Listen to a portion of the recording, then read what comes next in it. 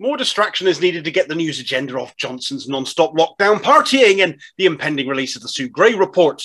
Beating the war drums over Russia and Ukraine helped for a day or two until the Ukrainians decided to scupper US and UK rhetoric by saying war was not imminent at all. So they've decided to attack the poor again instead with another assault on universal credit.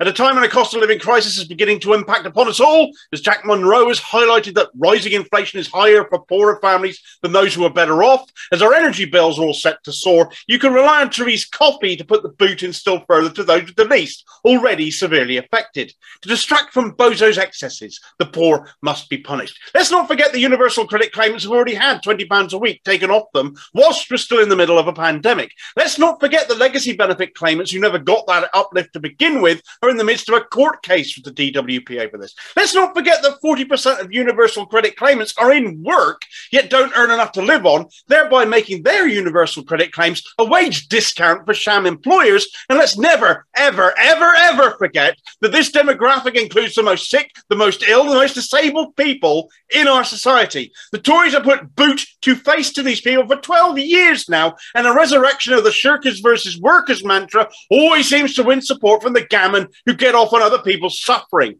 no doubt drying their eyes now after find out citizenship cannot get stripped from people on a whim.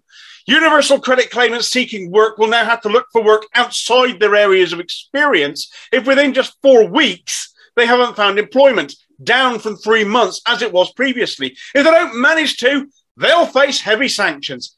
As ever, punish the claimant rather than support them. All part of the COVID recovery, according to Johnson, but of course the pandemic is still going on. So in reality, it's a dead cat distraction at the expense of job seekers, now under more pressure than ever to find work, no matter how unsuitable for them that might be. Massive stress, massive anxiety will be felt over this, but already mental health services have been decimated. And if the relationship with the job centre wasn't already a toxic one for many, this will only make it worse. A total policy failure, hugely detrimental to so many people's health, and all to cover for Boris Johnson.